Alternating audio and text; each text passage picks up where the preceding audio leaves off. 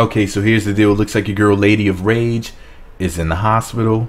You know, she has a head wrap right now and everything, rocking the scarf, you know.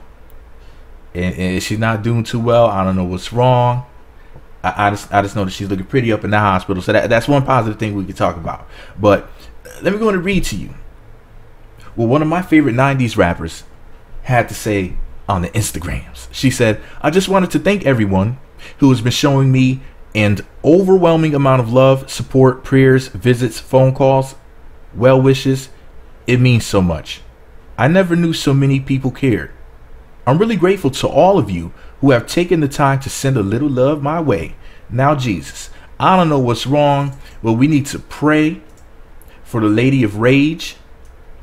She's one of the illest rappers from the 90s.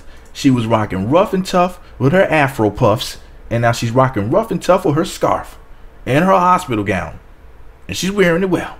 And we need to get this sister. Did she have some big old hoop earrings up in the hospital? Black women, y'all just too much, y'all. I gotta go, man. I gotta go, man. But shout out to Lady of Rage, man. You know, I'm definitely sending some prayers her way. I definitely pray to the dark side, but that's a whole other story.